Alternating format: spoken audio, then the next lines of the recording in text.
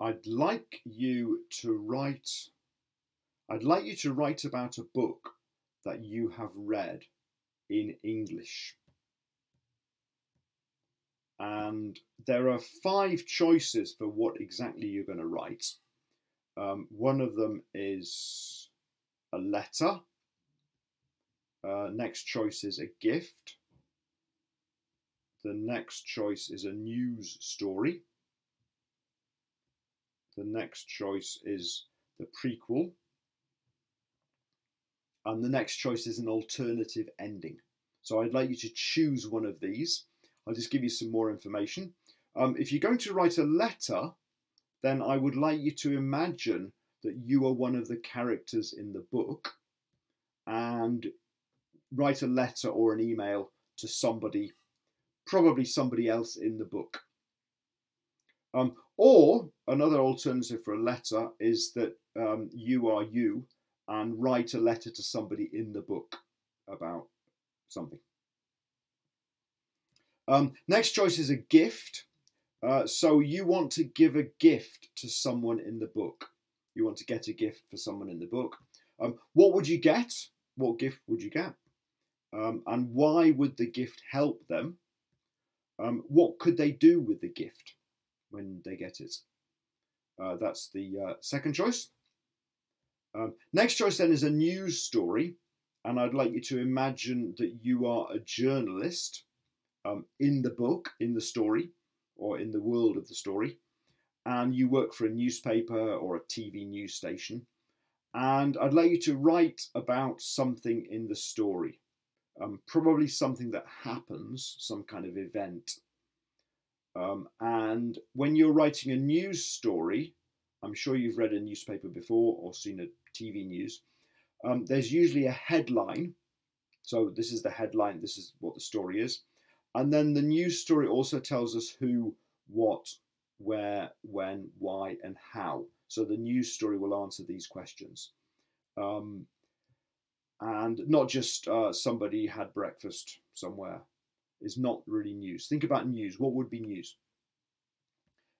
Next then is the prequel. Now a prequel is a story before the story. So think about this story, and I'd like you to think about what happened before the beginning of this story. Please write an episode or write a story from before the story happened. How did they get to the beginning of the story? Next then, your final choice is an alternative ending. So please change the ending of the book. Pick a point in the story, somewhere in the story, and then write a different ending. Change the events, change the story. And so those are your 5 choices. When you're writing, I'd like you to use your imagination. And don't worry if the details are not correct. You don't have to go back to the book and read it again. You don't have to check details. Just use your imagination. Think about the story, think about what you felt from the story, and write from there. Also, please don't, no spoilers. So don't tell us the ending of the story. Don't give us any important plot changes or plot twists. Please also write a lot. Try and write a lot. So don't worry about mistakes. This is not a grammar test. This is a test of your imagination. And so then next then think about which book are you going to write about. So choose one of the books you have read in English. Choose one of the characters in the book.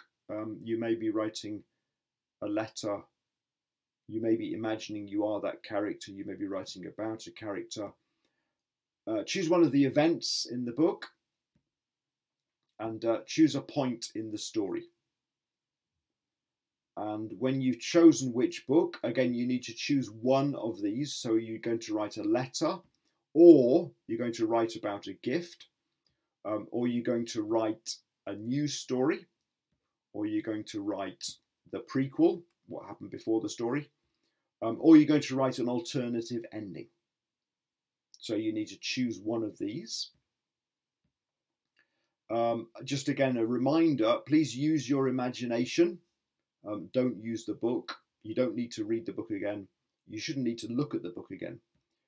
Don't worry about the details in the book. If you can't remember, just make it up. And no spoilers, please. And please write a lot. Just to help you get started, if you're writing a letter, that's the way to start a letter, Dear Huck. If you're talking about a gift, I would give Huck a tent because that's a newspaper headline. Boy lost in Mississippi. Once upon a time, if you're writing a story. After they reach the island, if you want to change the story, find the point in the story when to change it.